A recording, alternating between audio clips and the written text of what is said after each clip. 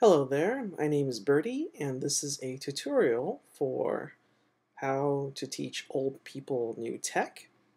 And if you're seeing this on YouTube and you're an old person and you like using a Mac, congratulations on finding this video. So one of the fundamental things that people like to do is to make new folders. You can do that very simply. If you're using a mouse, you can right-click and you should get a dialog like that, and you can select new folder. Or if you're using the trackpad on a laptop, you can hold down the control key and then tap the pad once.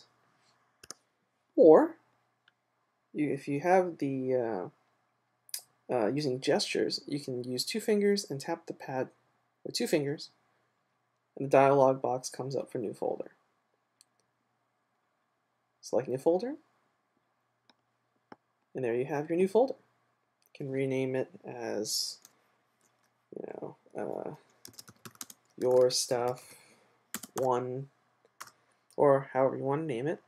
And let's say you didn't want to use the mouse or the trackpad, you can just simply hold down the command button.